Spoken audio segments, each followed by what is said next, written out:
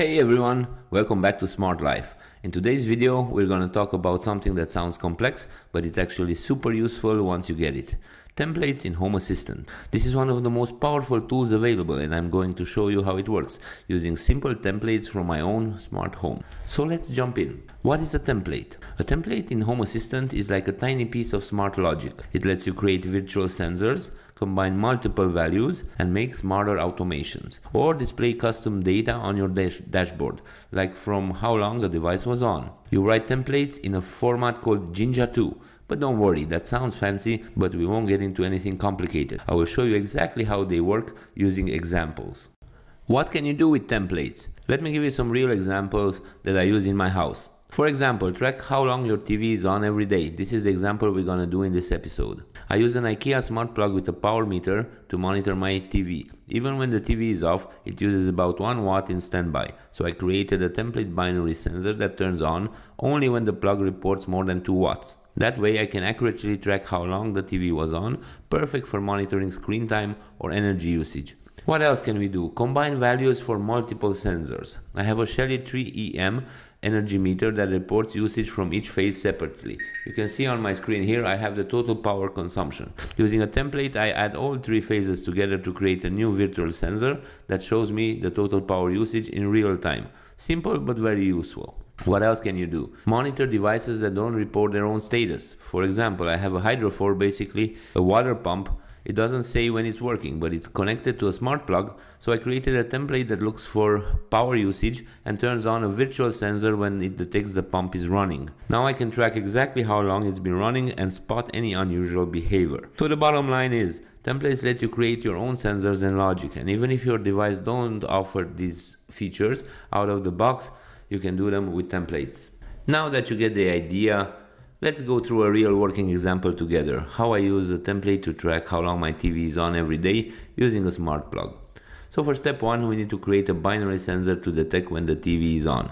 So we need to go to inside your configuration YAML. You find that on the left hand side here, file editor, and this will pop up. This is my configuration YAML, and I have a few templates, sensors, and other stuff in here. You probably won't have them, but don't worry, that's no problem. In case you don't get the configuration YAML at first, you just need to go to this file here and then click on configuration YAML, and then you'll find it right here. Next step is to paste in a code right here in the configuration YAML. I'm gonna paste it exactly here, and then I'm gonna explain you why. I'm gonna look where the line is for the binary sensor, and I'm gonna try to paste it exactly there.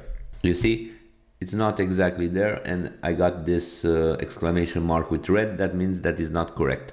So I need to go a little bit back, and now you see it's in line with this binary sensor here, and it says it's correct. Another observation I need to make, you probably won't have this template written here.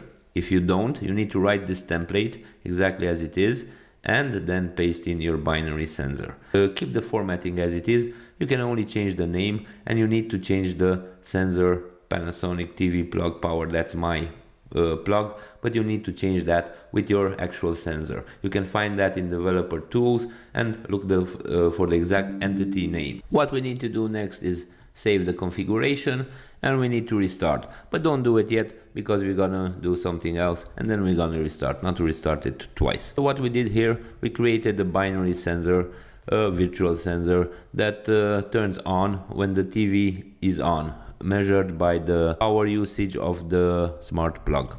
Now for step 2, we need to create a sensor that tracks the time on today for this device to see how long the device is on every day. Still in the same configuration YAML, under the sensor section, we need to add this code. In my case, I will scroll down because I have some more sensors. In your case, if you don't have this sensor, you need to write sensor and then exactly as it is here, and then you will paste in the code I'm going to show you right now. As you saw from before, it needs to be exact in the same place like the other sensors you have, in case you have some. In case you don't, it will be no problem. As you can see, it says it's correct. We need to save the file, and that is it. Normally we have to restart Home Assistant right now, so let's do that.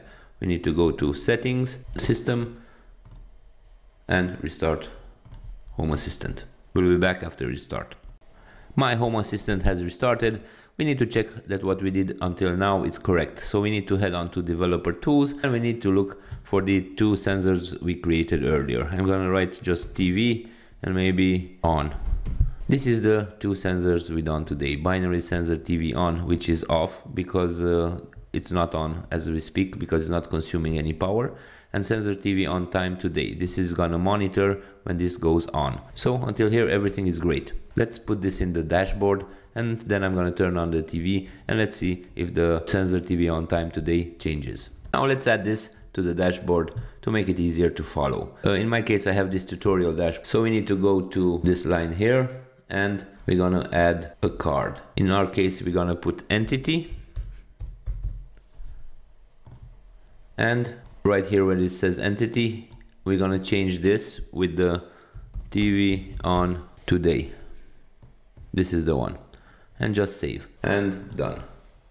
So this is the TV on today. I'm gonna go turn on the TV and then I'm gonna leave it for 1-2 minutes. TV was on about 3 minutes.